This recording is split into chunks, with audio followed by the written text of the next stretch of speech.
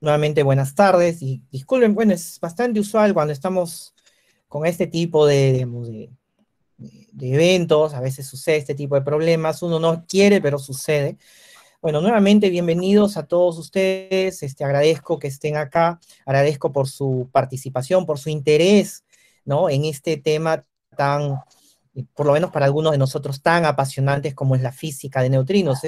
Esto es un tema que está generalmente no es visto, no es estudiado con mucha frecuencia, o se habla muy poco, inclusive, ¿no? En nuestros cursos profesionales, Você puder ficar por aí? en la universidad. Sin embargo, digamos, es un tema que está, es un tema de avanzada, es un tema que básicamente está en la frontera del conocimiento, ¿no? Nuestro.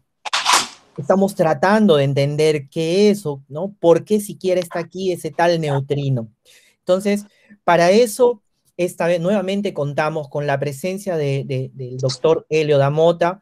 Él es un profesor investigador en el Centro Brasileiro de Pesquisas Físicas en Río de Janeiro, Brasil, ¿no? Quien tiene una gran trayectoria, una larga experiencia trabajando en experimentos, ¿no? De neutrinos, ya lleva varios, digamos, diría que lleva más de una década trabajando en esto tranquilamente, y muy gentilmente, ¿no? Nos va a brindar un mini curso, justamente un fundamento, ¿no? Las bases de la física de neutrinos, ¿ok? Espero que todos los presentes puedan disfrutar y aprovechar este tipo de, estos 3 días de este mini curso. Por favor, hagan las preguntas que ustedes consideren, ¿no? Las que consideran apropiadas, las que ustedes crean. Si no queda algo, lo escriben por el chat y vamos, yo voy comunicándole a Helio, vamos interactuando. Por favor, no tengan, ¿no? No tengan, no sé, temor, vergüenza de preguntar algo que les parecería que fuera tan trivial o simple. Por favor, pregunten, estamos para eso. Queremos que, ¿no? Al final de estos 3 días, por lo menos podamos llevárnoslo, ¿no?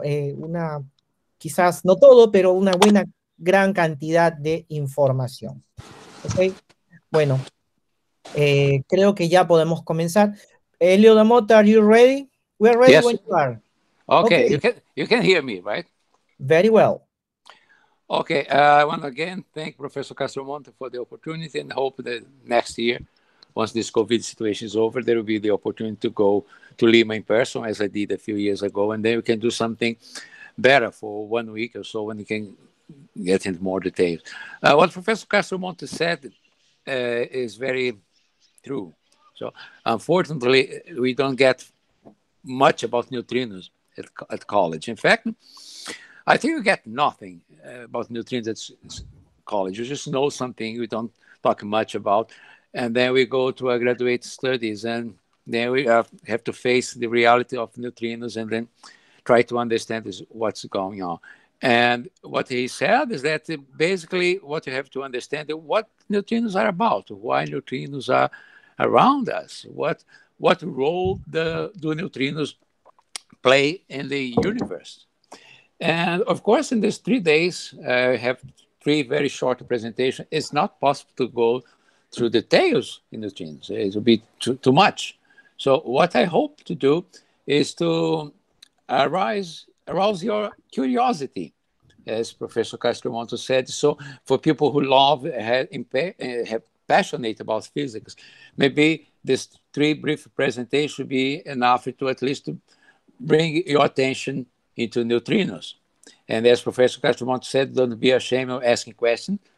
And maybe you can also write questions to send a message to Professor Castromonte that will share questions with me, and then we can work out some answers if you can answer the question. So do not be very disappointed if this short group of three presentations is not very deep. The idea is not to go very deep into the subject, but to call attention, to show some funny, some very interesting features of neutrinos. Okay, so that's why I call it neutrinos basics. Okay, let's start with the very beginning. The very beginning, I believe everybody has heard about. There was the idea of a Big Bang that at some moment, years and years ago, thousands, millions or billions of years ago, I try to speak slowly, okay? Years ago, there was a big bang, and this big bang, we had matter and the antimatter came into being. And the idea is that they were created equally. The same amount of matter and the same amount of antimatter were created as the big explosion. This is still a question. Some people question this idea, but that's what we have to work now. But what happened then, that's what do you think? The universe started cooling. Yeah?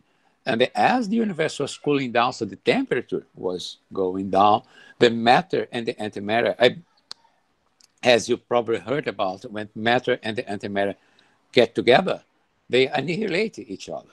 So the same amount of matter and the same amount of antimatter, they get together, and poof, there is nothing anymore except energy. So the universe started cooling down, and then matter and the antimatter annihilate.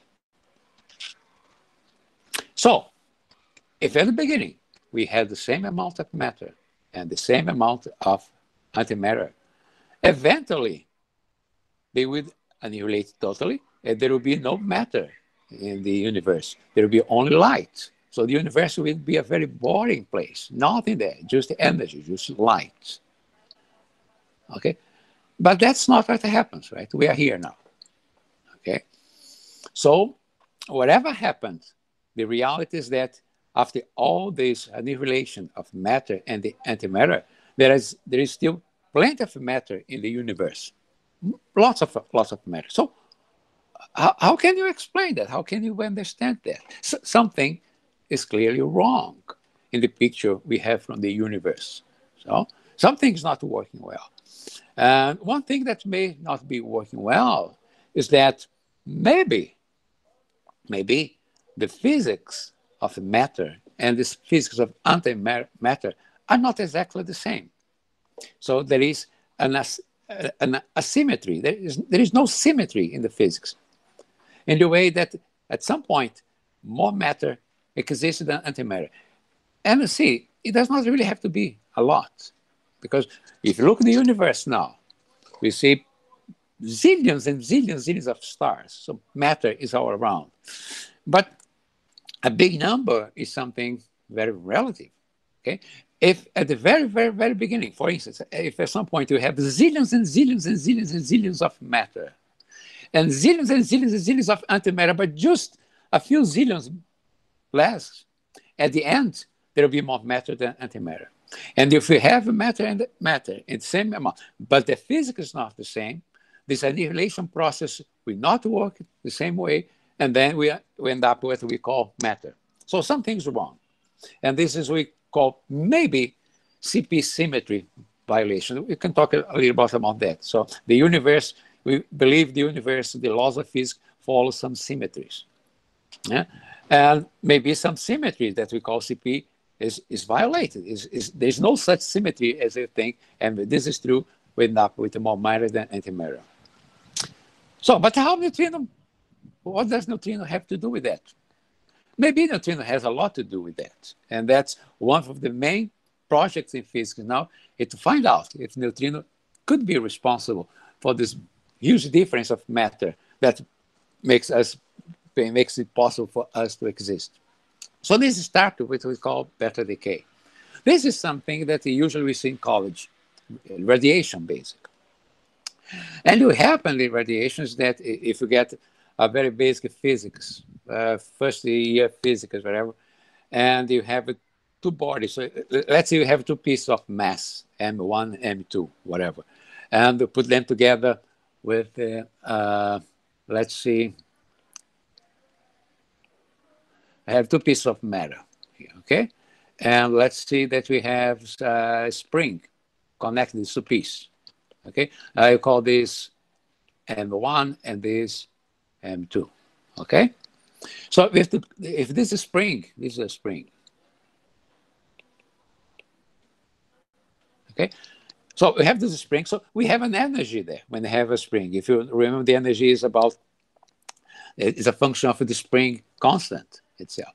And if at some point we release these two masses, like say just cutting the spring or whatever, these two masses will be released and they will move away from each other with some speed, something like each one of them will get. So the energy that was there in the system will be shared by the two masses, M1 and M2. And it's very easy to calculate if you use the energy conservation, the momentum conservation. It's very easy to calculate and to see that if you have energy here at the beginning, and now energy, M1 and M2 will always come out of the system with exactly the very same energy. So if I make a plot of the energy of, say, the mass M2, this plot will be something like that. Okay? And M2. And if I make a plot for the other one, energy M2, we come with a very precise energy, say E2, and here E1. In such a way that E1, of course, plus E2 is equal to E. But if I repeat this experiment many, many times, always with this very same energy, E, okay? M1 will come with E1 and M2 with E2. Always, exactly. They share perfectly. Okay? So at the beginning of last century, this experiment was done using tritium. Tritium, as you may remember, is a kind of a hydrogen. So the tritium would just decay. So like if the tritium would split in two masses, let's say like that. One was helium, and the other one was the electron. Now we know it's electron. This maybe was not very clear, but the fact that we have a system here with an energy, whatever was the energy that could be calculated, and the system is split into bodies. Okay, and according to this basic physics, based on conservation of energy and momentum, both of them, especially this one here, the electron, would come out always with a very, very, very precise energy. Okay? So for surprise, people were very surprised when they run the experiment and they saw that this would be the energy expected. Energy. They observed that this electron never, ever would come out with this expected energy. And in fact, they would see that it was a spectrum. Sometimes the electron would come out with this energy, or this, or this, or this, or this, or this. So there was an spectrum, a continuum, and they would expect. So that means, if you take this seriously, that means that this energy here is missing. This was the energy that was supposed to be in the electron. This is the energy that really came. So there is an energy that's missing in the process. That would mean that if somehow energy was not conserved. Okay, energy was not conserved, and this would be a serious problem. And it brought attention to many physicists how to deal with this situation. Okay. Then one guy, that's Wolfgang Pauli, that you know, came with a possible solution. Okay? And he was pretty much in despair. And basically he said, if you pay attention to here, okay? He wrote a letter. There would be a meeting in Tübingen.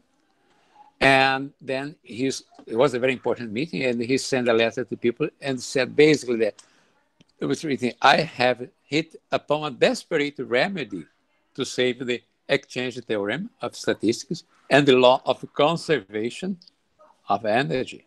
So I said, okay, no, I don't accept the idea that the energy is not conserved.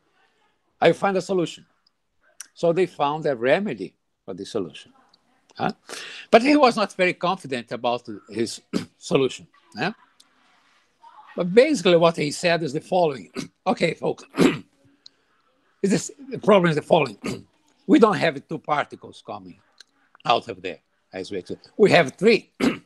We have this electron, we have the helium, and there is something else that's there. Something that you cannot see, but is there. So rather than have a two-body decay process, we have three.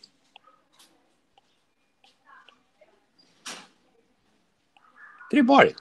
And so the energy that was missing, this is Hercules who is barking because someone arrived here. So this missing energy is not missing fact. This missing energy is carried by this third particle here. And this third particle would be a neutrino. He did not call neutrino, by the way. But this third particle, we have no charge, no electric charge. And according to him, would have also no mass. So this third particle that he just took out of his hat had no charge, no mass, no nothing, but was there just to carry out the energy. This was very embarrassing because he was solving a problem but creating another problem. Ghosts, physicists don't like ghosts. A particle that's there, nobody can see, well, what about? So he decided not to go to this important conference. And then basically he said, I cannot go to Tübingen in person because I am indispensable here in Zurich because of a ball. There will be a ball, a party, and they said it would be much more important for him to be at the party than going to Tübingen and have to face people and talk about this embarrassing situation. So, but anyway, it was a solution. So he was, okay, so just repeat. He was, the next day or so, a few months later, he was really disappointed. And he basically said that he said that I have made something very bad, proposing a particle that cannot be detected. A theoretical physicist should never do that. Okay, but in physics, if you cannot see something, you cannot detect, you cannot observe, well, that thing does not exist. You cannot just invent a ghost to explain something. But he did. Maybe he had drunk too much before the ball, who knows. But the problem is that, strange or not, that solution, well, was a good solution, saved the conservation of energy. And people started working around, oh, let's see if this neutrino, this Dr. Pauli neutrino really does something, maybe. And they start developing theories about neutrino, how things work. And to a point they will say, okay, if this neutrino exists, as Dr. Pauli said, well, we have to find a way to detect it. We have to find a way to detect the neutrino. And then Bethe and Peirce, that were two physicists, decided to calculate what this cross-section, but this is in Portuguese. Oh, my goodness. No, this is in English. So they decided to calculate what the neutrino cross-section would be. What's a cross-section? I have to understand that. The cross-section basically tells us the probability of something happening. Okay? An example I like to give is the following. I go to the basketball. People know basketball. There is a small basket and the ball. You have to throw the ball and the ball has to go into the basket. Okay, if I go to a basket court and get a ball and I throw the ball, and chances are, here's the basketball and here's the ball. Okay, I throw the ball there. Chances are that I'm going to miss. And I do it once and twice, 3, 4, 5, and I miss. Just there are some guys, a very good basketball player, who we all hit the the basket because it's very hard for me to do that. So the chances of me hitting the ball, the basket itself is small. Of course, if I try it 10 times, 100 times, 1,000 times, eventually I will just have it done right. But of course, if rather than have that small basket, I have a basket that is, say, the ring is about 1 meter diameter, it would be much easier for me to get the ball into the basket. Okay? And on the other side, if the basket is smaller than the diameter of the ball, I will never do that. Nobody's going to do it. Okay? So pretty much the size of the basket affects the probability of getting the ball into the basket. And that's the idea of the cross-section. Imagine that you have one particle here, whatever that particle is, okay? And here you have a target. This here could be, for instance, it just could be a proton, for instance, a proton. Okay? And the target, maybe the target is just a piece of iron or whatever. No? And I started throwing protons there. And the idea is for the proton to, the target that's iron is full of protons, for instance. The idea is for this proton hit another proton in the target. Okay? So this will give us the idea of the cross-section. So a very small cross-section, see here, the cross-section here is showing square centimeter, pretty much like I would do with a basketball. Okay? As bigger this cross-section, larger, easier to hit the target. Okay? And this guy, Beth and Perez, they calculated that the cross-section for neutrino detector would be 10 to minus 44. What's a ridiculous small number. Huh?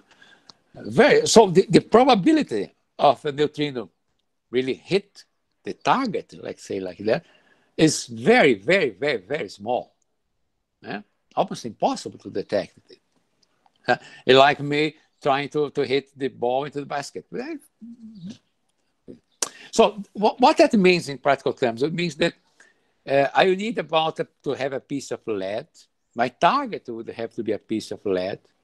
They're a few light years long, say 20 light years long. Huh? Huge, huge. For they have a chance of a neutrino really to interact. Yeah? Of course, you cannot do that. Okay? We don't have enough lead for that. 20, remember that the light year is the distance that the light travels in 1 year. And the light travels about 300,000 kilometers in 1 second. So multiply this by the number of seconds in 1 year, you see the distance that the light travels in 1 year. Gets to 20 years. This is much, much, much bigger than the solar system itself. So we cannot have a piece of lead that long, that big. So, and there is not enough lead, there is no room, not possible to do. But there is another option, another possibility. Okay, I cannot have that much lead, or iron if you want, not much lead, but maybe I can have a small piece of lead and zillions of neutrinos. Zillions and zillions of neutrinos. It's like me going to the basketball field, and rather than just shooting one ball, I can throw 100 balls at once. Chances are that one of the balls will get into the basket. So if I have zillions of neutrinos, maybe I may have one of those zillions of neutrinos interacting with a piece of lead that is 1 meter size or half a meter or so. Okay? But the problem is how to get zillions of neutrinos. What we saw here in the beginning, supposing that Professor Pauli was right, that one atom of tritium would produce 1 neutrino. Okay? 1 neutrino. 1. I would need zillions and zillions and zillions and zillions of atoms of tritium to have zillions of zillions. And what? Of course, it was not possible anyway. Yeah? But that was in the 30s. And so starting in the 40s, something came into existence that could be a solution. Although people weren't sure about the neutrino existence, they started developing theories with neutrinos, and then they came to understand a little bit better radiation. And then they developed what we call today a nuclear reactor, and then an atom bomb. What happens in an atom bomb or in a nuclear reactor is a process that's similar to this one here, okay? But not with tritium. So it's another process when you have, for instance, uranium, and the uranium just decays. Decays means it goes to a lower state, so lighter material. And in this process, also, neutrino would be produced. Okay? And when you have a nuclear explosion, what happens is that we have zillions. Remember the Avogadro number we also see at school. Yeah? The Avogadro number is, let me see, is something like 6 times 10 to 23 Avogadro. 6 10 to 23 is a huge number. So 1 mole of anything has 6 10 to 23 of whatever. So if you have 1 mole of oxygen, we have 6 10 to 23 atoms molecules of oxygen. And the lightest element, that is hydrogen, the hydrogen mole is 1 gram. So 1 gram of hydrogen, that's very little, has 6, 10 to 23 atoms of hydrogen. Yeah. Now, if you have a piece of 1 kilogram of anything, you have a huge amount of atoms. And these atoms have protons, they have neutrons, and they have whatever. So they have zillions and zillions and zillions of things. So in a nuclear explosion, in a nuclear reactor, what you have is they have a mass of uranium, plutonium, or whatever they use. And this uranium goes to a process that we call a fission. So it breaks apart. From uranium, breaks apart into something lighter. In this breaking apart process, lots of things are produced, including energy. The energy produced in each breaking is small for us, but you have zillions of atoms breaking apart.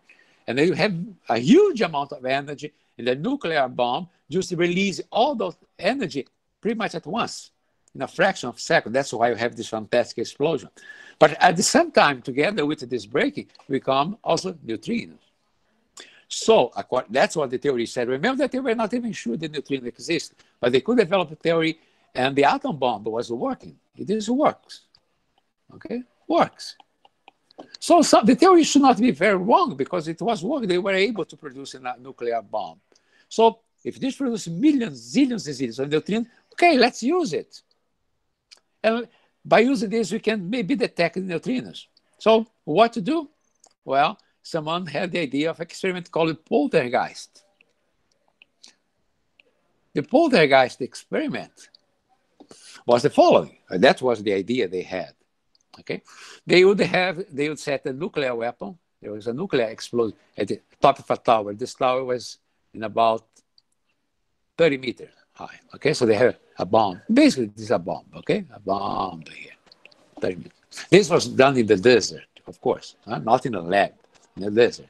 In those days, they were used to detonate nuclear bombs in the desert on Earth's surface. And then about 40 meters, 40 meters away, there will be a well, a well. And then they would vacuum that well. So remove all the air from that well with a shaft, in fact, with a vacuum. And the detector was left here at the top. Okay, the detector was here. Okay, and the shaft, and the vacuum, no air, nothing there. So at the moment of the explosion, the detector would be released. So the detector would start falling, would start drop, a free fall. And this fall will last about a few seconds. Okay, you have here the shaft. In a few seconds, the detector hits the ground here, the bottom of the shaft. Okay, here the bottom of the shaft would have some material, some foam, a rubber to protect the detector. So there will be last only a few seconds, but during those few seconds, zillions of neutrinos from the bomb. Of course, the neutrinos were going everywhere, but zillions of them would hit the detector during the fall. Zillions and zillions and zillions of neutrinos. So they would expect a few days, because it lasted 1 second or so, would recover the detector and then make an analysis of the detector and see if they could really detect a neutrino. Okay, that seems very dramatic. They really start to make this poltergeist, but they never finished it because there was something less dramatic to use. And that was a nuclear reactor. Remember that the basic difference between a nuclear explosion like that and a nuclear reactor is that in a nuclear reactor, this process of breaking the uranium atom is controlled. So you don't have 1 kilogram of uranium just breaking apart. This is done slowly. So all this energy, rather than being released in a fraction of a second, is released slowly. And that's how nuclear reactor works. So nuclear reactor already existed. And this was a nuclear reactor, Savannah River in the United States. It was in the 50s or so.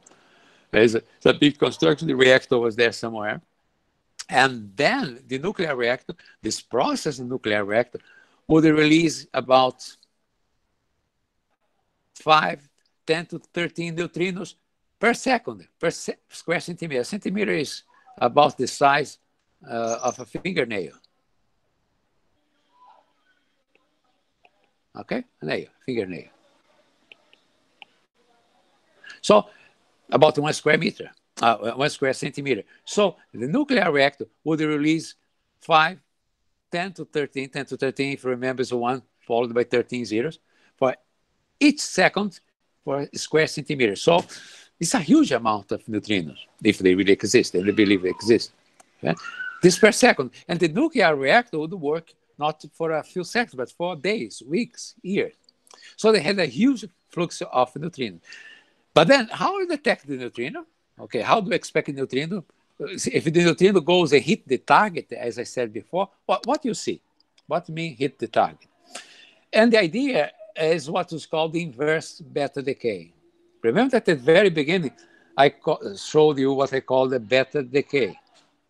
It's a process where, in the case was tritium, or whatever, that would decay, go to something lower, and producing a neutrino and an electron. The inverse process is the following. Now we have, in fact, here we have antineutrinos. So, but I'm not talking about this right now. And they will interact with a proton, and it will happen the opposite. You produce what we call a positron. That's the positive, pretty much like an electron with a positive charge, and a neutron. I have to make an observation now, okay? Those days, they really they were not sure about the existence of neutrinos to start with, let alone the existence of antineutrino. So they did not know about the antineutrino. And positrons, that they call this, was already known. So they already knew that exists what we call antimatter today. Okay, so this was not new, and this was the neutron that already known. So the inverse process, the inverse beta decay, is the opposite of the beta decay. In the beta decay, they know today what you have is a neutron that decays, go down some level, producing a proton and the electron and the neutrino. The opposite, every time you can have describe some process like this one, we can have the opposite process, the inverse process. So that's what they would expect to see. We have the antineutrino, the time is not clear, interact with a proton, and when that happens, then would come a positron, that's a positive electron like that. And positive electron is something that we can detect because it's a particle with a charge, electric charge. So we can detect. So that's true, we can detect. And here we have zeros of neutrinos.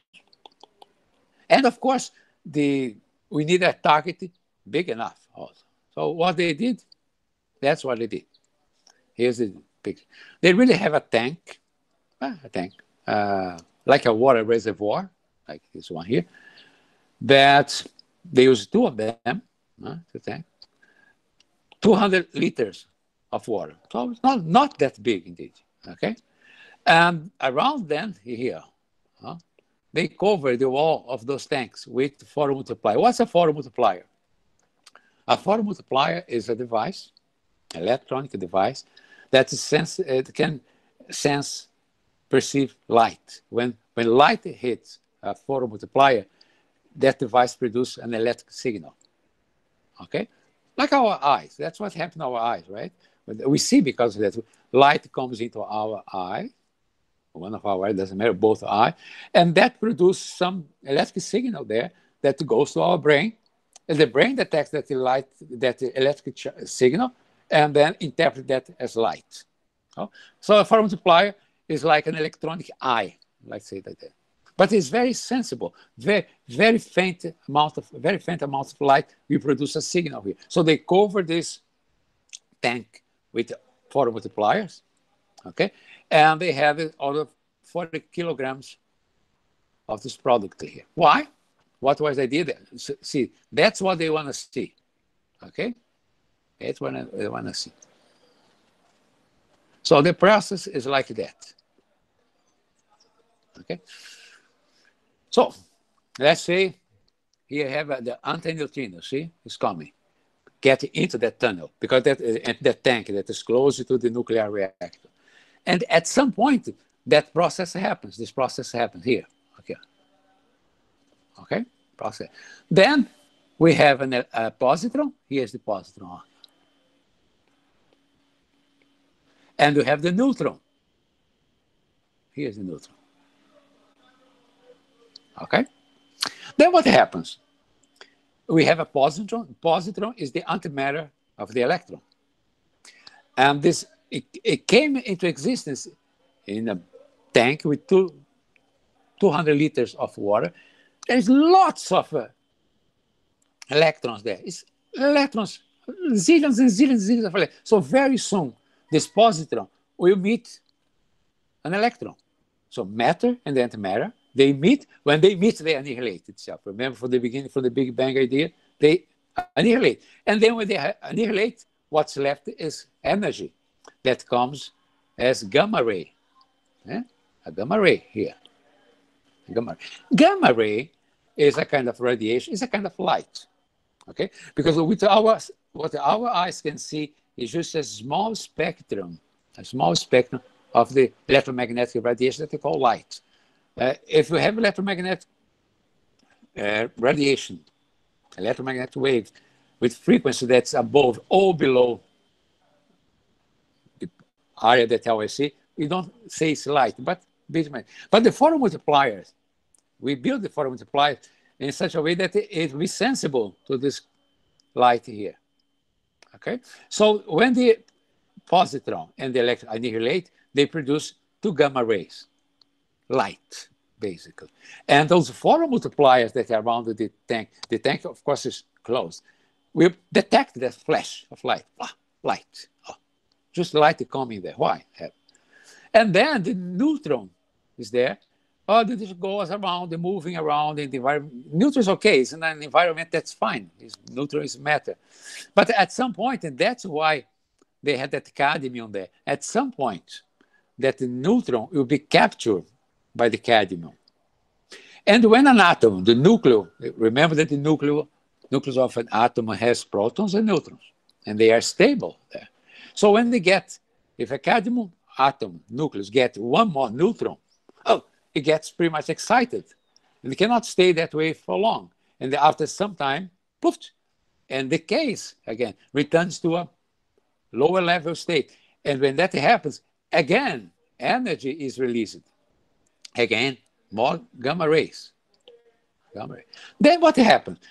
If you look at the right side, okay, here we have the neutrinos, okay, antineutrinos. Here was the interaction. This annihilation here produces light. Okay, and the neutrinos, when the neutron is captured, more light. Okay, but then what the photon multipliers see? The photon multipliers see the flash from the neutrino and from the positron being annihilated, and a few microseconds after, about 5 microseconds, they see another flash that's from the neutron being absorbed. So this detection allows them to see this process here. So they say, the process really happened. We have detected the neutrino. So they took about 25 years. This was in 1954 or so. It took about 25 years for them really to detect the neutrino. They were pretty much sure they existed because the nuclear reactor, the bomb, what's but now they could be sure that it was existing. So neutrinos existed. Fine. But so what?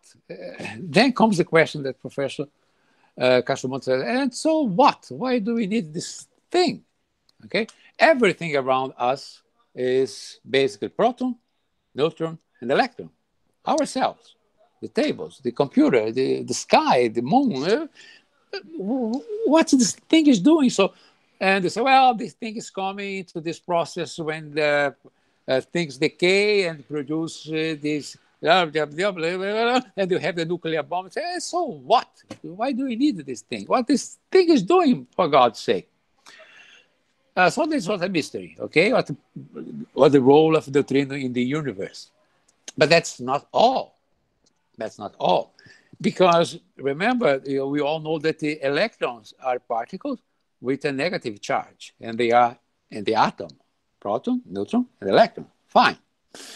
But then, by the 40s or so, physicists start finding, they detect a particle, something that was also had also a negative charge. And that thing looked a lot like an electron, very, very much like an electron, but it was not an electron. It was heavier than an electron. It looked like an electron. It looked like a heavy electron.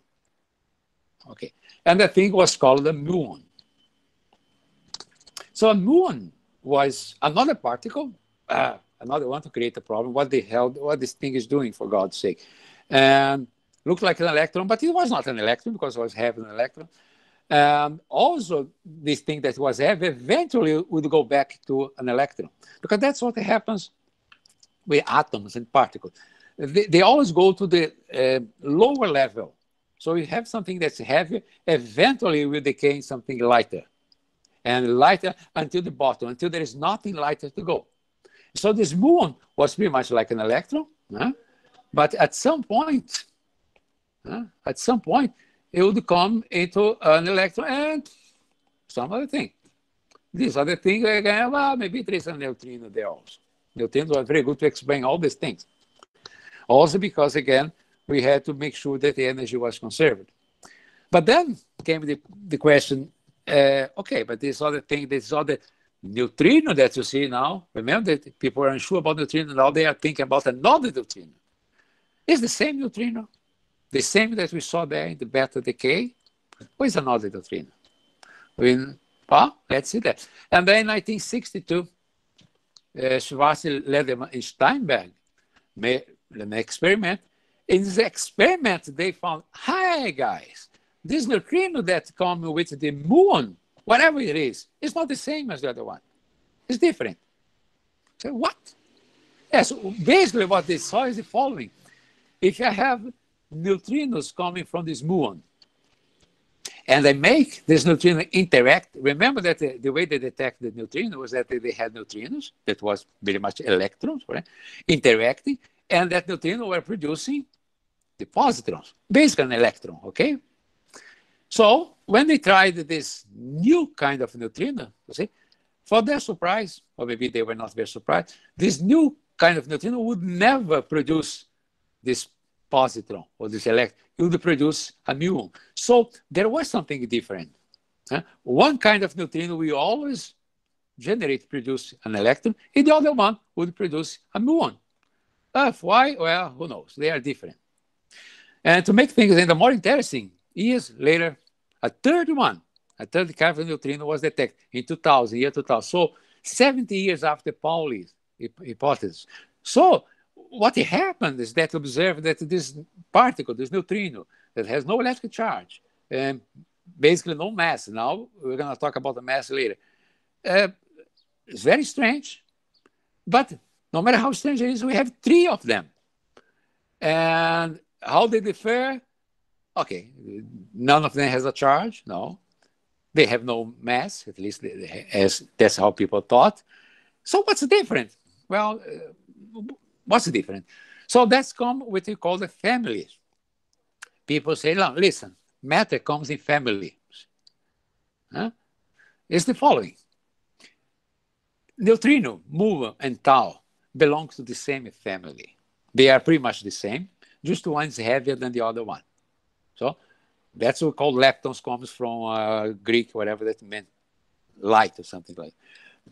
And so each one of them, the electron, the muon, and the tau, this is the third one that was also found, each one of them has a partner, a neutrino. The electron has a electron neutrino, a muon has a muon neutrino, and the tau has a tau neutrino. Whatever they are different, okay? And so this makes a family. And then people start asking, well, you know that at the beginning we had that table, the table of elements. from the 19th century. We have all the elements, have hydrogen, helium, lithium, and so on. All the elements on the table. And so we could, in principle, you could describe the universe only with those elements that were about 70 or whatever. Everything in nature was made from those elements. Later, things were even simplified. Oh, see, those elements, those atoms, in fact, they have protons and neutrons and electrons. What makes the hydrogen atom different from the helium atom is just the number of protons and neutrons and the helium they have. So we were very happy on those days. They were very happy because they could, in principle, describe the whole universe only with 3 particles, with protons, neutrons, and electrons. Combining them, we have anything in life. And then things start to getting complicated because they start finding parts. Because as technology advances, we start being able to see more and more. Remember the centuries and centuries ago, astronomers could only see the sky with their bare eyes. Okay? Then when telescopes were developed, they were able to see more. They started finding things that they could not see before. And then telescopes getting more powerful. They could see more and more and more and more. Now we see lots because of more technology. Years ago, we did not know about the other planets. Now we find planets almost every day because now we have the technology to see and to see more. So when the technology advances, they started observing particles that were not protons, they were not neutrons, they were not electrons. And they looked like we had the particles that would look like a proton, because they would also have the same charge as a proton. But it was not a proton. It was heavier than a proton. So it's a mess. And then it came the idea and the conclusion that, in fact, we have other particles more fundamental than the protons and neutrons. Protons are not fundamental. Why? Because the proton have an structure. There are things inside the proton that makes the proton a proton. There are things inside the neutron that makes a neutron. And those are what we call quarks. We're not going to talk much about quarks here. But in principle, a proton would have 2 quarks U and a quark D, or the other way around, I'm always confused. And the neutron would have 2 quarks D and a quark U. So combining quarks, we could have different particles, like the proton, the neutron, and later they saw all the particles, they started giving names, lambda, sigma, whatever, using all the Greek alphabet. And the same for what they call leptons. So we had families. So this is one family, and this is another family, and another family. And they go pretty much to get along. So, but, okay, let's go to neutrinos. How neutrinos basically interact. Okay, so the idea behind this is that all particles are identical. So if you have 2 neutrinos, if you have 2 electrons, the 2 electrons are identical. Nothing makes one electron different from the other one. You have 2 muons. The 2 muons are identical. You cannot take one from the other.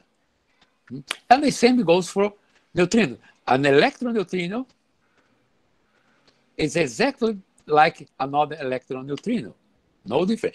In principle, of course, you can distinguish the electron neutrino from the muon neutrino. Okay?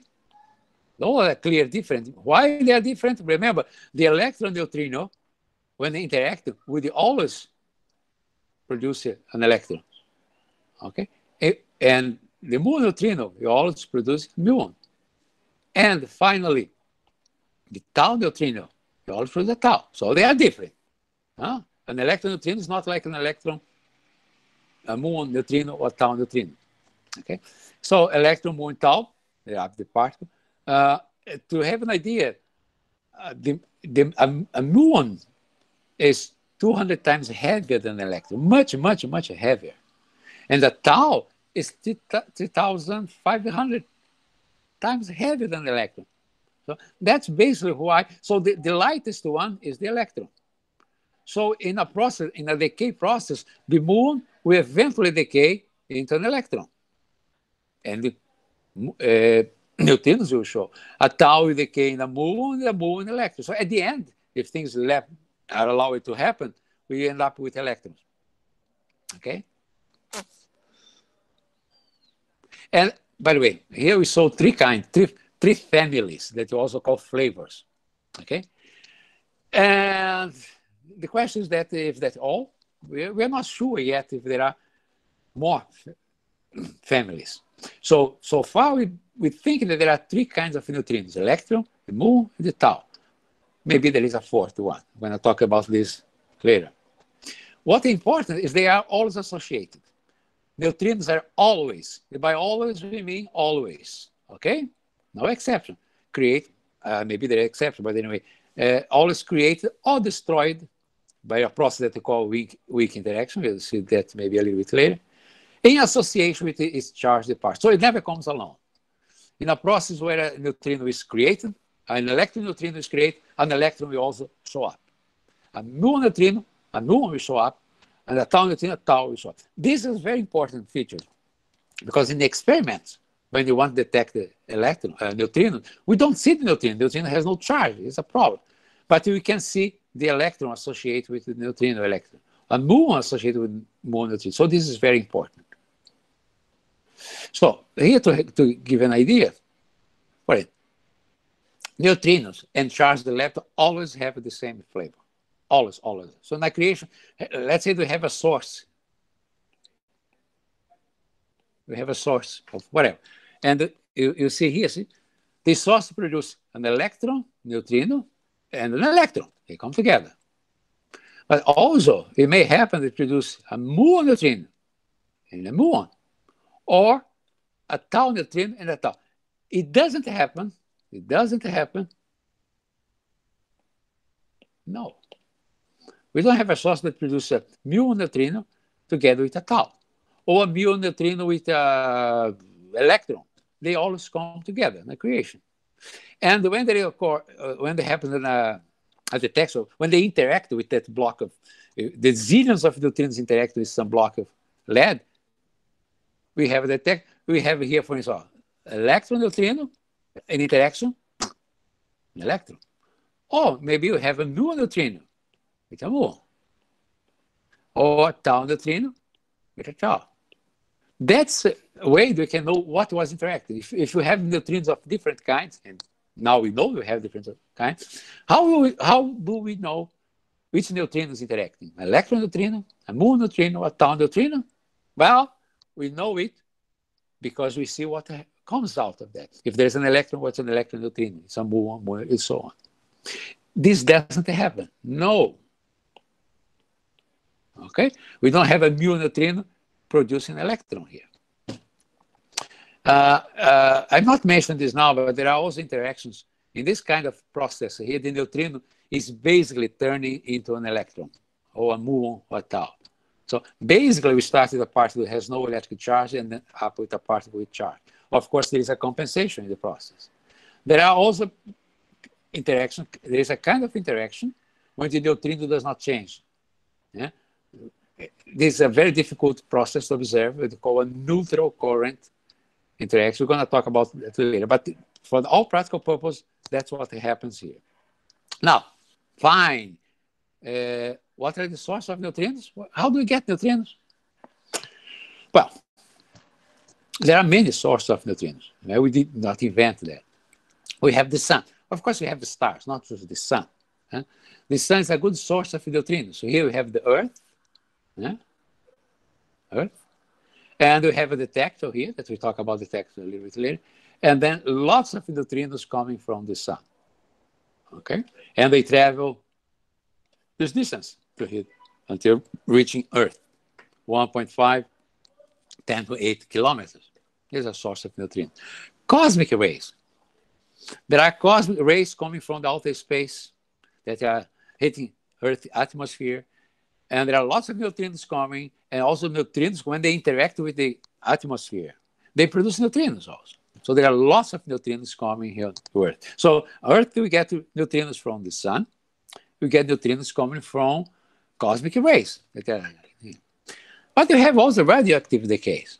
Okay? Remember that when I mentioned that atom bomb, that they have uranium that decays something lighter. In this process, we have neutrinos. That's not an invention. We did not invent that. Okay? Earth is full of elements like uranium and the other material that are radioactive materials, and this radioactive process, they produce neutrinos. We have this on Earth here. And here you have the idea. So the sun sends lots of neutrinos, 10 to 11 per square centimeter per second. Okay, and we have radioactive decays on Earth. A small amount, much smaller, but not little. So right now, at the moment, we here on Earth, sitting in our room, there is radiation coming from the Earth to us. Supernova. Well, supernova, this is what happens, X-rays, cosmic rays is here. Okay, and supernova happens once in a while. When a supernova happens, lots of energy, and almost all the energy of the supernova comes with neutrinos, all kinds of neutrinos. So, unfortunately, we do not know when a supernova will happen. But if you are ready, we can build detectors, facilities, ready, waiting for a supernova to happen. Okay? There are neutrinos of all kinds. Nuclear reactors, as I mentioned. Here's nuclear. Say, this is the amount. And neutrinos that they produce. Okay? And nowadays, we have what happens here. We have no control on what's coming from the sun. We are scientists who want to run experiments. If we run experiments with the neutrinos coming from the sun, we have no control. We have to use whatever the sun is sending to us. We have no control. The same comes for cosmic rays, radioactive, supernova, whatever. Nuclear reactor, well, we have some control because we built the nuclear reactor. So in principle, we know the power of the nuclear reactor. We know how many neutrinos are produced. And the nuclear reactor, in fact, is isotropic. It means that this nuclear reactor here is sending neutrinos in all directions. Right? So in fact, we are going to have a detector somewhere here, for instance, here. But we're missing a good part of it. And then we have more recently an accelerator. So in a lab, like a Fermilab or CERN in Europe, we can build a system, an accelerator, that will produce neutrinos.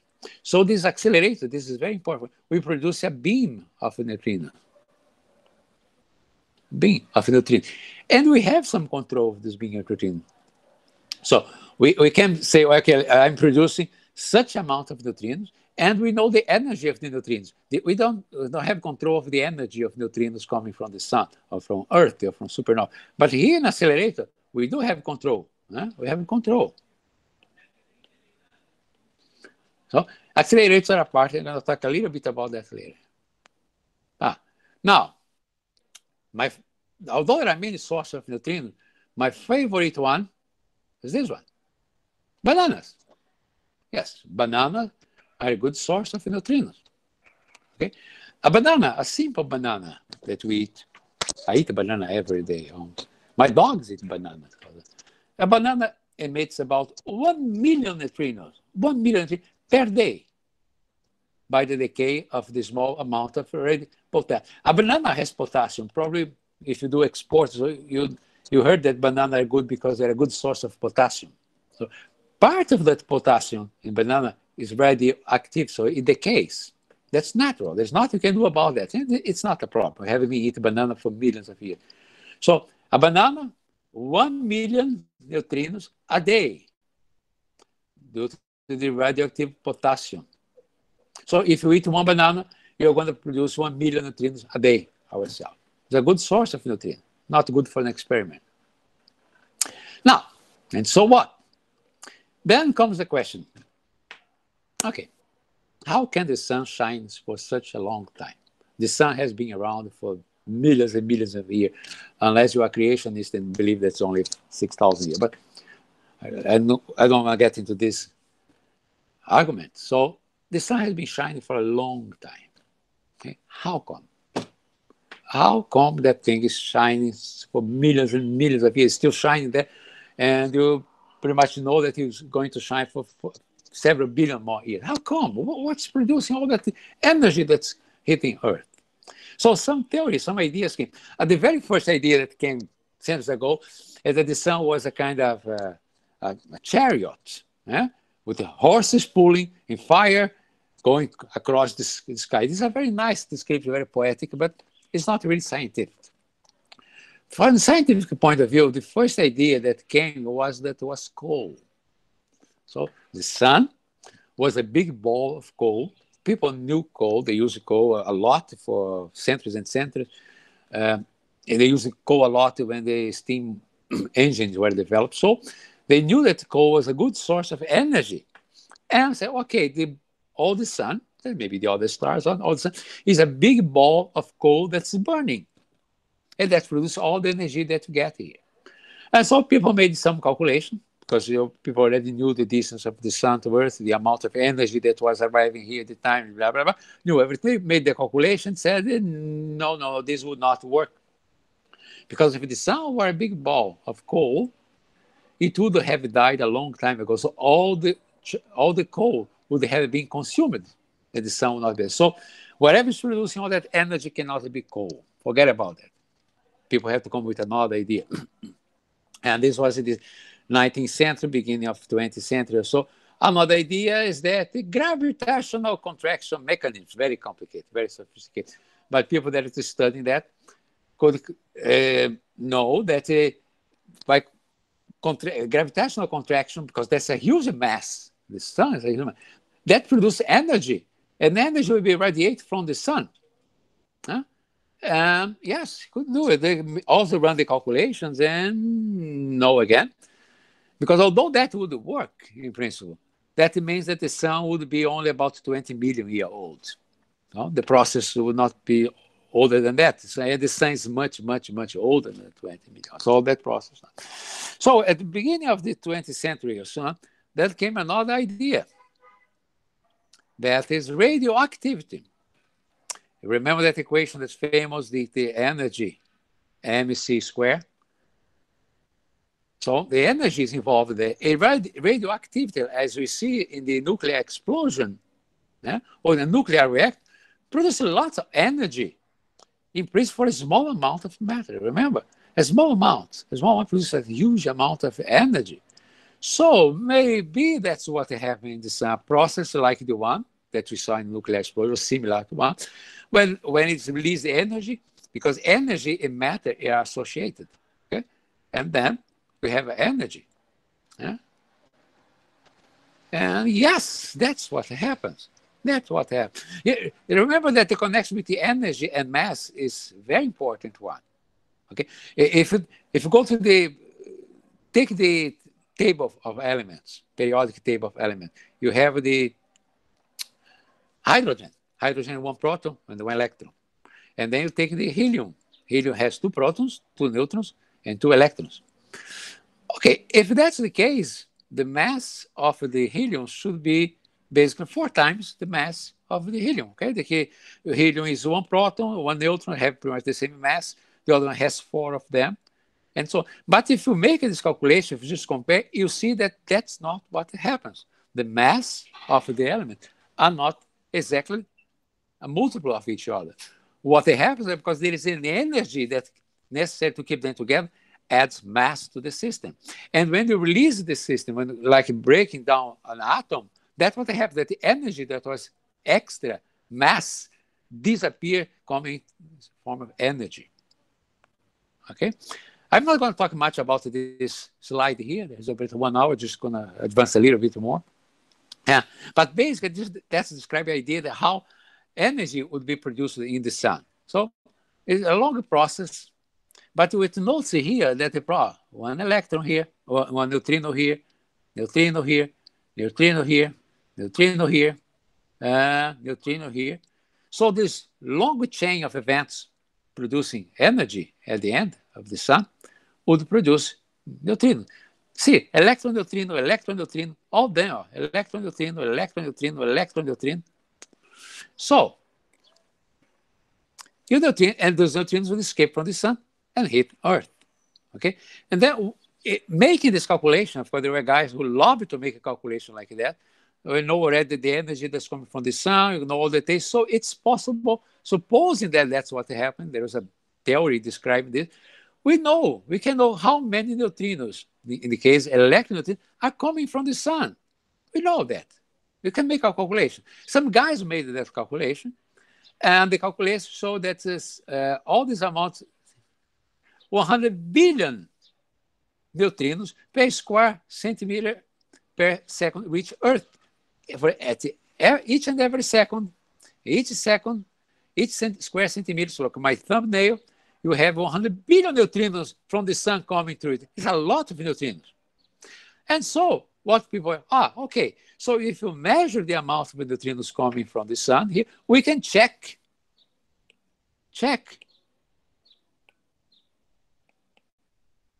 this model. You can see if this is true, because this model allows to calculate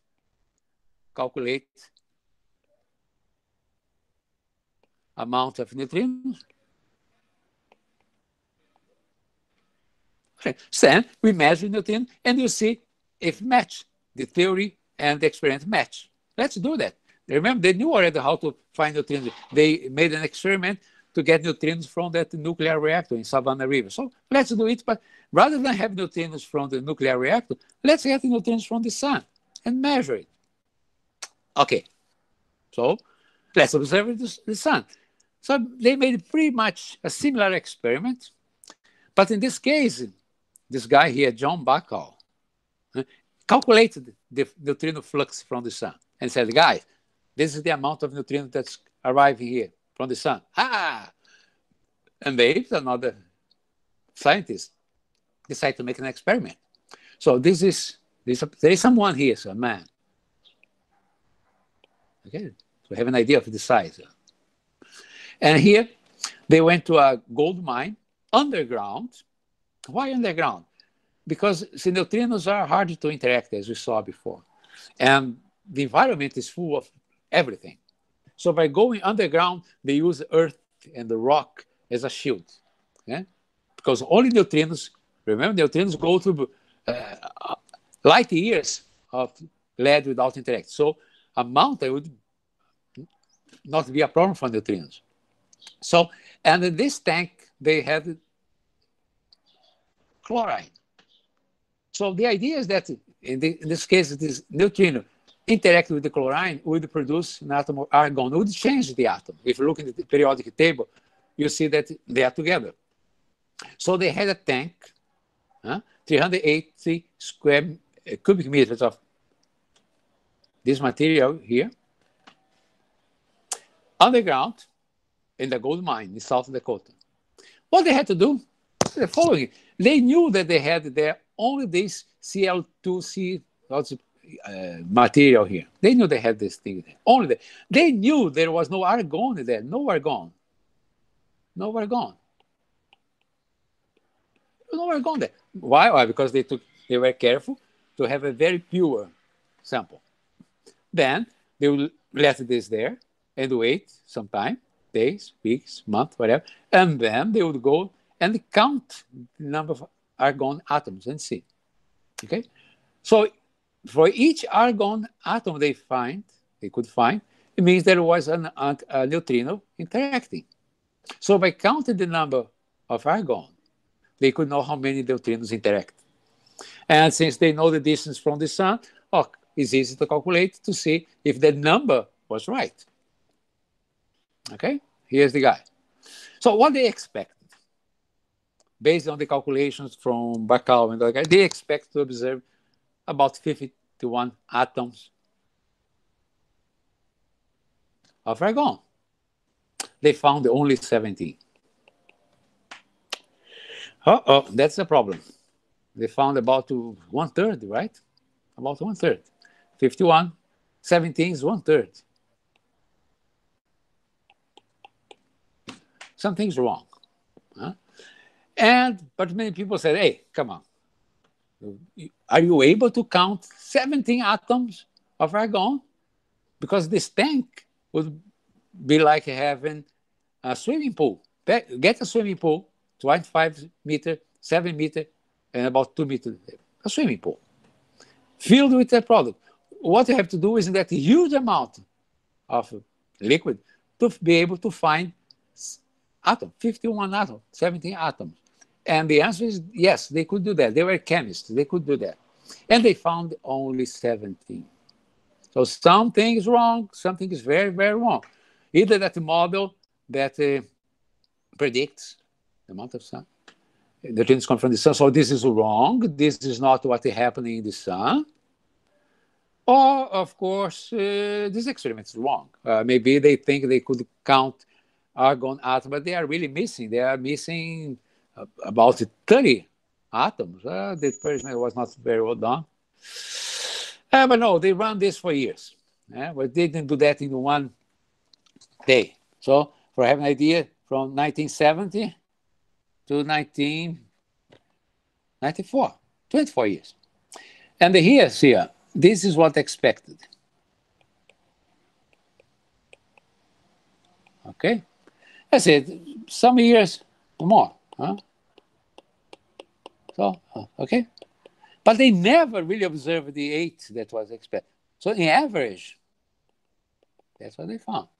So, there was a difference between what they really observed and what the theory was saying.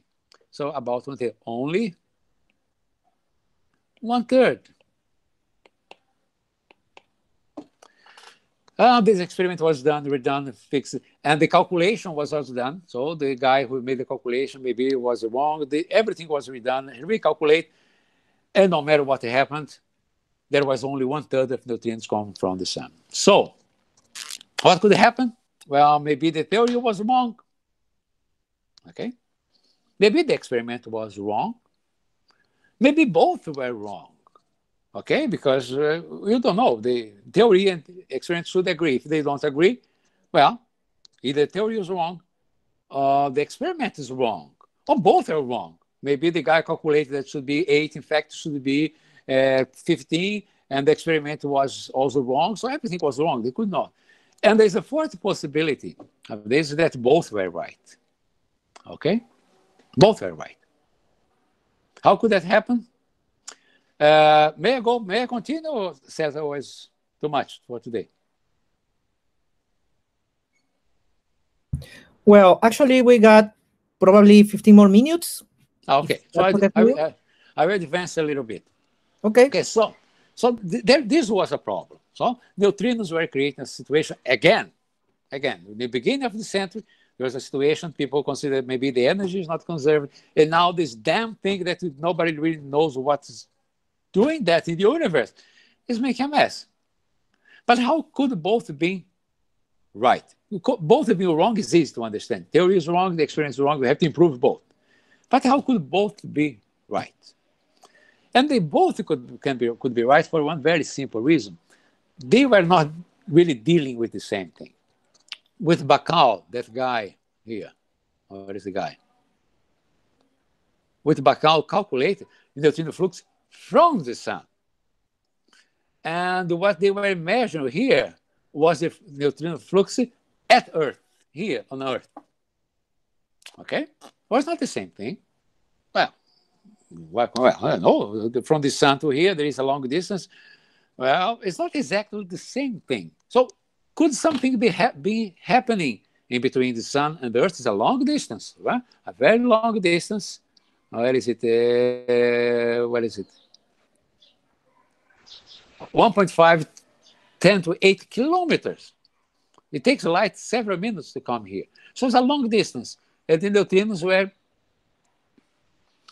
going all this distance. Maybe something was happening. All this way, I don't know, maybe some ETs were in the between, playing game, joke with us. Not reasonable. Anyway, what could be? And the theory, physics, especially quantum physics, everything you have something strange. Well, quantum physics may explain it.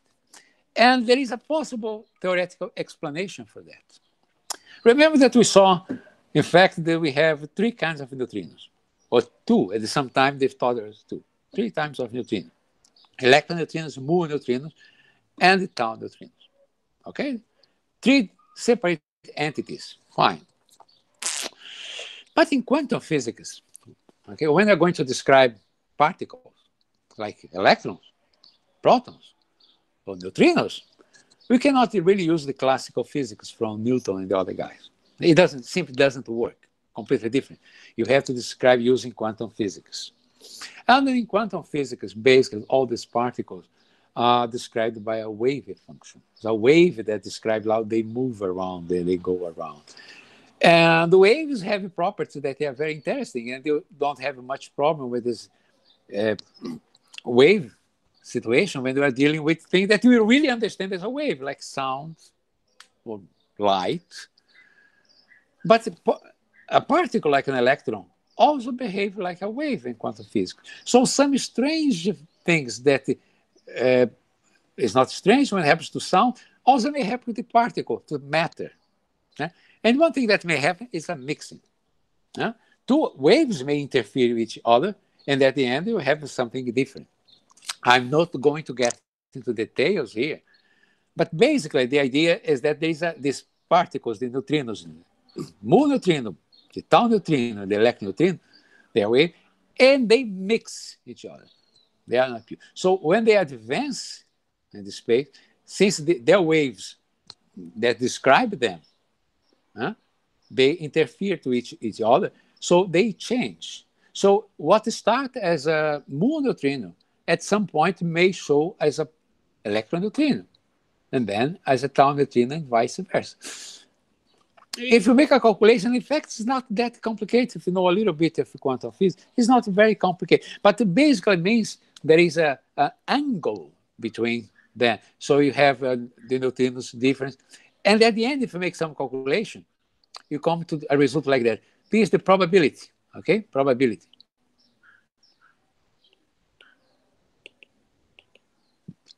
So here we have the probability. Here I'm using alpha and beta, so because it doesn't matter. Here, the probability that something that starts as a neutrino alpha, okay, could be a neutrino electron, turn or show up as a neutrino beta, so different. So this is an expression like that. That's really not a very difficult expression, okay?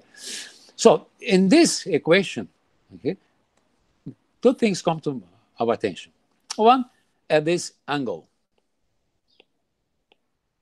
So this is the angle that we show here.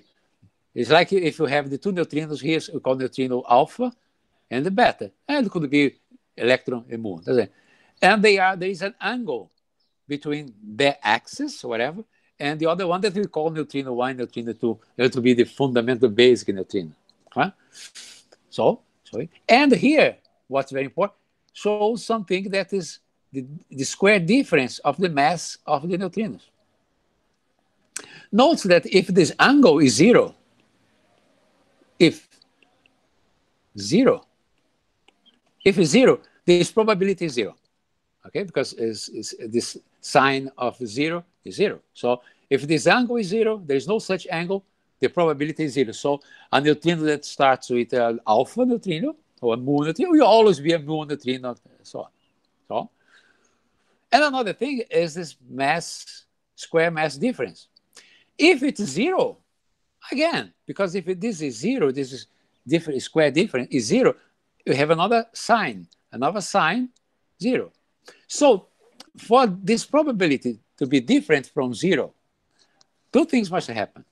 This angle that people are supposing here must be different from zero, and the square difference, the difference of the mass square of the neutrino should be also different from zero.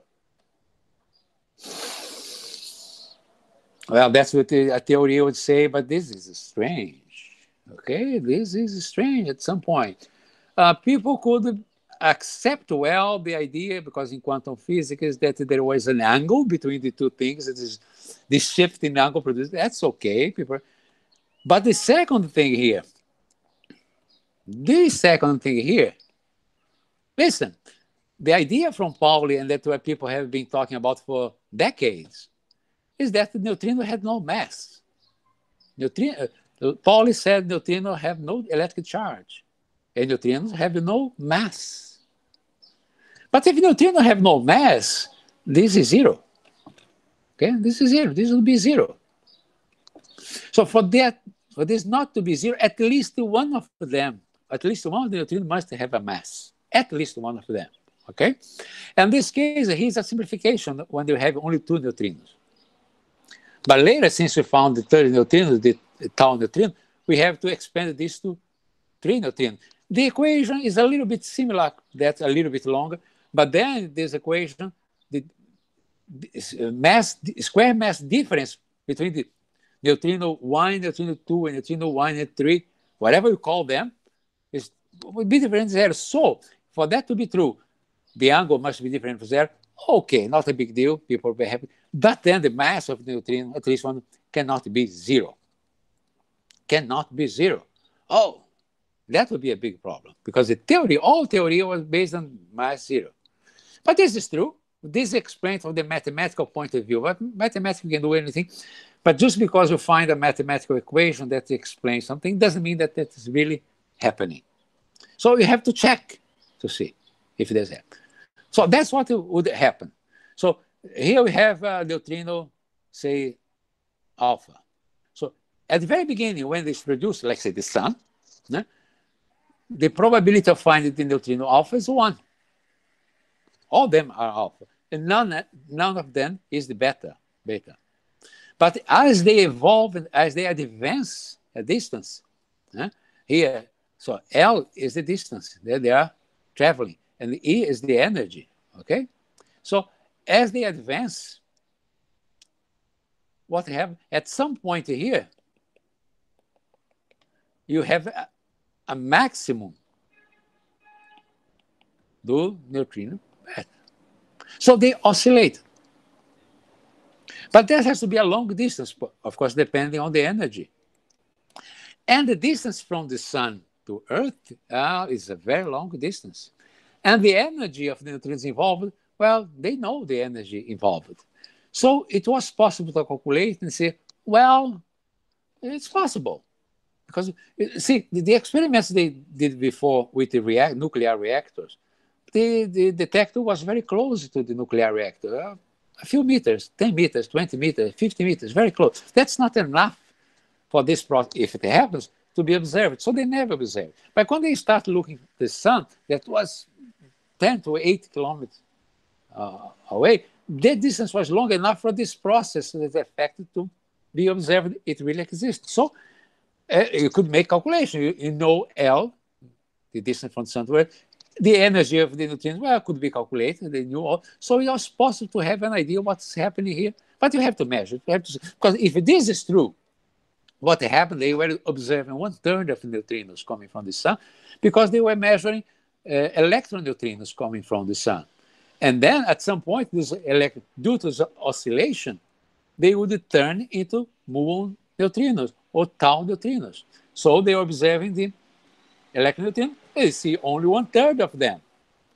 So if this was true, they were able to use this equation to see how many muon neutrinos would be there if they know the mass. So how do you check to see if this is really happening? Well, let's look for the muon neutrinos coming from the sun. There should be no muon neutrinos coming from the sun. Come on. There should be no tau neutrinos coming from the sun, only electron neutrinos.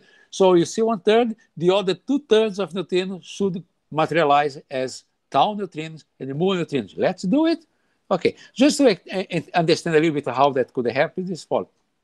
We have the oscillation of neutrinos. Here you have a problem starting. Has to be in Portuguese, but that's okay. The neutrinos oscillation. In quantum mechanics, okay, a particle is a wave.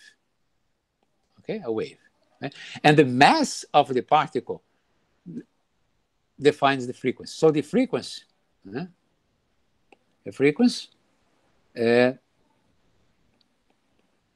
mass. Okay, so if you have neutrinos with different mass, means that their waves have different frequencies, and that's the key. So here we have a wave 1, and here we have a wave 2. Okay, although they look the same here, if you are careful, we see that the frequency is a little bit different. See, they are starting here together, but here they are not. Okay, so they shift a little bit. Why? Because their frequency is a little bit different. So if the neutrinos, they are really a mixture of something, and they have different mass, that's what happens. The frequencies are different. And then when they interfere with each other, if they interfere with each other, something like that may happen. Okay, they are different. So something that starts, that you observe first as a muon neutrino may show up as a electron neutrino and vice versa, and as they evolve in time. But is this real? And where are all the neutrinos? So, and how can we find them? Okay. Then two experiments came into play. I'm going to just stop after these two experiments that they're very briefly. Super Kamiokande and SNO. Super Kamiokande, that's it. How they did it? All these experiments for neutrinos are usually huge, big. Why? Because you need lots of mass. The target has to be very big to see neutrinos. So basically, they are 1 kilometer underground. Here's the thing, okay? It's a huge cylinder, very big cylinder, okay? The size of the cylinder is 41 meter high. It's much bigger than that building, okay? And 40 meter diameter. So it's a cylinder, yeah? Here is 41, Motta 42, and here is 40. Very big. Yeah? There you have 50,000 tons of water, pure water. Water is hydrogen and the oxygen, okay? And around them, we have 13,000 4 multipliers. That same device that was used in the 50s to first detect neutrinos. See? Here you have a photo inside. You see this thing here? This is a small boat with people. There are 3 guys there. They are preparing the 4 multiplier. So all this wall inside of the tank is covered with 13,000 4 multipliers. Very, very expensive. A huge amount of that. Then what happened? The idea is that the neutrino coming from the sun, for instance, will interact. And when it interacts, produces charged particle. Remember, the neutrino, electron neutrino will produce an electron. A muon neutrino will produce a muon. Okay? And in the water, once they are produced, they start moving faster than light in water. Remember that the light in the water, the speed of light, that 100,000 kilometers a second, is the maximum speed in vacuum light. Goes there. But in water, light goes much slower than that. So it's possible for a particle to go faster than light in there. And when that happens, when a charged particle goes faster than light in a medium, it produces a radiation that's called Cherenkov radiation. Okay? This radiation, remember, like the 4 multipliers can detect the radiation. Light, doesn't matter. Our eyes cannot see, but the 4 multipliers are built to see that particular light. And then you can reconstruct it. And so they detect the evidence of oscillation. So the idea is basically this thing here, okay? You have this process here. Here you have an electron neutrino interacting with, remember, there's a huge amount of water, has lots of electrons there. So eventually one neutrino will collide with an electron, and then you're going to have the electron moving, like here. And this electron is going very fast, produces Cherenkov light, and this light will hit the wall of the tank, and then the 4 multipliers will see it as a ring. Okay? A ring. That's what they see there. Right? Of course, if you have a muon, the muon has electric charge. So if you have a muon neutrino, the muon neutrino will produce a muon in the tank. An electron neutrino will produce an electron. Remember they always come together? So a muon and an electron in the tank, both will produce a ring, but the rings are different. What happens at the ring produced by a muon, it's not the point here to explain why, but this is also to simulate. The muon that a ring produces is a very well-defined ring, like here. And the muon that the electron produces is blurred, is not as precise. So we can know for the kind of ring, there are programs, software programs, that we analyze, they will reconstruct the ring and say, oh, this comes from a muon. Oh, this one comes from an electron. Oh, how come? So there are muon neutrinos coming from the sun also? Yes, that was a very good hint, that there were muon neutrinos coming from the sun. What you see here, each one of these squares, see, is a 4 multiplier. So So this four multiplier got light. This one got light. Here, light, light, light. Once in a while. So that's why you can see a ring. And here the same thing. Okay? And the color is artificial. Okay? We produce this color to have. The color indicates the time.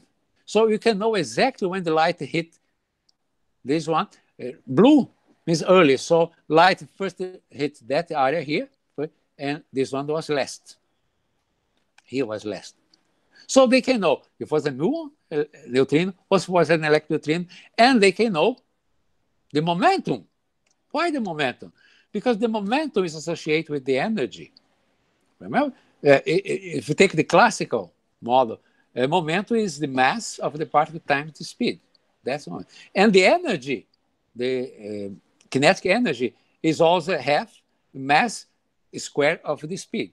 So if you know the mass of the particle and you know its speed, you know the energy, you know the momentum. So knowing the momentum, you know the energy, or vice versa. They are the same. So they can reconstruct the momentum, and then they can reconstruct the energy. By reconstructing from the figure they see, a particle with more energy has more energy, more Cherenkov light. They produce more light because that's how it works. They have more energy means they have their speed. They're going faster and faster and faster and faster. If they go as fast as they go, more Cherenkov light, they go even faster and faster and faster than light. So more Cherenkov light, more energy. So you can know the energy. So this kind of thing has an energy. The energy measuring electron volts. So we don't use joules because joules is not good. So you can know the energy. You have three kinds of energy. It is energies. So they can know if there was a muon, and they can know the energy or momentum of the thing. So that was a good sign. Here's the same thing. Look at that. The three guys working. There is water. The water is ultra. So they can know, they reconstruct, and they got a good evidence, good sign that, yes, there are all the kinds of neutrinos coming from the sun. So this 1/3 we get is not everything. The other 2/3 comes and muon, and maybe tau. We have to complete the story. So I'm going to stop for today. Is that okay? Hello? Hello? Sorry. Hello? Hello? Should I stop now? Should I stop now? Yeah, I believe so. I think this is okay for today's lecture. So we'll resume tomorrow at 1 p.m. Is that okay? 1 p.m. For me, it's okay. Okay. And please, I show lots of things, I know. So if I have questions, just send the questions to Professor Castromonte. He will share with me. And we try to answer the best as we can. Okay. Okay? Yes. So meet you tomorrow. Does anybody has a question now that want to do? Does anybody have any question for Hélio today? Not many, just something that it was not very clear. Are people sleeping? Maybe? Oh. I hope not. So send your question to Professor Castromonte, and we talk again tomorrow.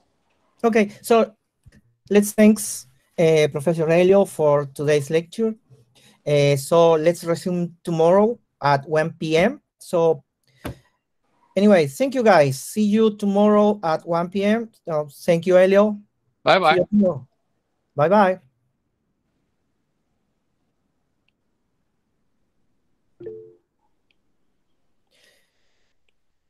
Sí, por favor, si hay alguna pregunta. I'm still here. There is Daira. Do you have any question? Puedes hacerlo en español, no hay ningún problema. Él es fluente en español también. I know all the bad words. Yes. Don't be ashamed. Ask it. Don't be shy. Ask it. Was lots of things. It was just. I do not expect people could understand everything. I just try to make a description of some basic stuff. Buenas tardes. Buenas tardes. Bueno, en realidad soy estudiante de letras, no sé demasiado sobre ciencias, pero últimamente he tenido bastante curiosidad respecto a la física de partículas y me preguntaba si quizás podía explicarme un poquito más sobre el hecho de que los neutrinos sean partículas asociadas a otras partículas. I don't understand what you mean by that. Hello? What do you mean? What do you mean by that? ¿Qué es lo que no te, o sea, tu pregunta es por qué los neutrinos están asociados a los leptones? Ese es ¿por qué están asociados necesariamente? Sí. ¿Esa es tu pregunta? Okay. Did you understand, Hélio? Yes. So you want to know why the electron neutrinos are associated with electron, right? Right. For instance, yes. Or the muon neutrino. Okay. With all of them, with all the particles. Yeah. Okay. Every time someone starts a question with why, okay, I say that you should ask whoever designed the universe. Okay. Basically, what physics do, or at least what physics does or try to do, is to understand how. Okay, how things happen, and not why things happen. Okay, so it's a more philosophical point of this question. So to make it easier, I don't know. Okay, but that's what we observe. We observe that the neutrino comes associated with another particle. In fact, there are some theories, some ideas that show that this may not be true. Maybe this will change. For instance, let's say I said at the beginning that an electron neutrino is always associated with an electron, right? A mu neutrino is associated with a muon. Fine. But now at the end, I'm saying that something that starts with an electron neutrino changes in advance, and then may show as a muon neutrino. So something here is strange. Okay, something strange. Because then I have this muon neutrino that I have here at the end was associated with an electron at some point there in the sun. So there are what we call a conservation laws. And we believe, or at least to say, that lepton number conserved. Lepton, remember that I said that the electron neutrinos belong to what we call a lepton. A strange word. And there's an idea that a lepton number conserved. It means the following. The same way that energy is conserved, it means if you have an amount of energy at the beginning of a process. At the end of a process, we have the same amount of energy. This energy may not show the same way, but we have the same. The energy is conserved. We also say that a lepton number is conserved. It means that you have a process where you have some number of leptons at the beginning. For instance, you have at the beginning of the process, you have an electron. Okay, electron is one lepton. So let's say the number of leptons is 1. So at the end of the process, if the lepton number is conserved, we should also have 1 lepton. Okay, so remember that's why comes into the game neutrino and the antineutrino, because if one particle is a lepton, it has this lepton, I say number 1, 1 is 1, the antiparticle would be -1. So if the neutrino is a lepton, and you have 1 neutrino, say, well, the lepton number is 1. But you have an antineutrino, the lepton number is -1. So in the beginning of a process, for example, you have a muon. And I said that the muon comes together with a muon neutrino. I don't know why. The designer of the universe decided that was cool to do that way. Okay, but comes with a muon neutrino. But that's also a muon decays, goes to something lighter, and the lighter is the electron. I'll show that later. Then we start with a muon, and the muon at some point will come down to an electron, and then the muon neutrino will show up there. But come on, listen, suddenly we have an electron. Something's wrong, because the muon, the lepton number is 1, for instance. And now at the end, we have a muon neutrino, whose lepton number would be 1. And you have an electron, whose lepton number is also 1. So we have 1 lepton at the beginning and 2 leptons at the end. Come on. There's not as conservative there. And now we have an electron just came into existence. And what about the electron neutrino that should also be there? And so that's what happens. In fact, it will be an electron, and there will be a muon, there will be electron, there will be neutrino, and the antineutrino also show up there, providing everything. So, but as they advance in time, that the muon neutrino will show up as an electron neutrino. So at some point, you have an electron neutrino that was associated originally with a muon neutrino. So it's confusing. So this is something that has not been resolved. But at the moment, what you know is that when they are created, at that very moment, they come together. I don't know why the universe is like that, but that's how we see it. Right? Why is very embarrassing. Physics tries to describe how things happen, not why. Sorry, that's all I can say. But that's the same everywhere, right? Why energy is conserved? I don't know. What's time? I don't know what's time. Why time works this way? I don't know. Time is, we observe time. Why relativity is like that? It's very strange. Why you describe an electron or a proton like a wave in quantum physics? I don't know. It sounds very strange to me, but it works. That's how you observe things to happen. Why? I don't know. That's how it is. Why our eyes see only a spectrum of light from a frequency to the other one? Why? Well, I don't know. That's how it is. I don't know why. So we usually do not know why the laws of physics are what they are. We are very happy when we find the laws of physics and you can work with them. And we leave the why to the philosophers or the theologians. Doesn't matter. Sorry, it doesn't really answer your question, but it means that we don't know. I found a very complicated way to say, I don't know. We don't know, yes. Don't know. And that's what's interesting in physics. That's interesting in physics, because if you knew everything, there would be no point in being a physicist and being a scientist. You know everything. What are you doing? We don't know. That's the point. We don't know. The moment we know something, it's not interesting anymore. That's why people also got very excited when they noticed at the very beginning of the 20th century that the energy was not, apparently the energy was to be conserved. And they saw, oh, that's something we don't understand, something is wrong. They got very excited when they saw that the number of neutrinos coming from the sun did not match the theory. They said, oh, gosh, something we don't know. Physicists, scientists are very strange. Most people are happy knowing things. We get happy when they find something we don't know. And then we try to understand. And we get happy when we understand what's happening and how it's happening. And we don't understand why. Sorry. Yeah. Okay. What? Okay, thank you, Hélio, for your answer. It's the best I could. The best I could. It was a very long and fancy way to say. No, we just don't know. Yeah, we don't know.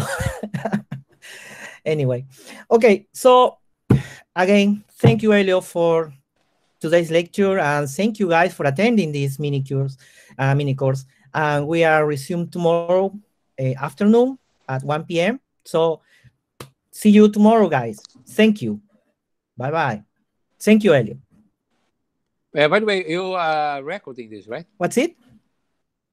Are you recording the presentation? Of course, yes. So people can see later if they want. Of course, yes. It will be. Okay. I'm going to post it on the YouTube. I'm going to send a link, for everyone to watch your lecture. Fine. Okay. See you tomorrow. See you tomorrow. Bye, guys. Thank you.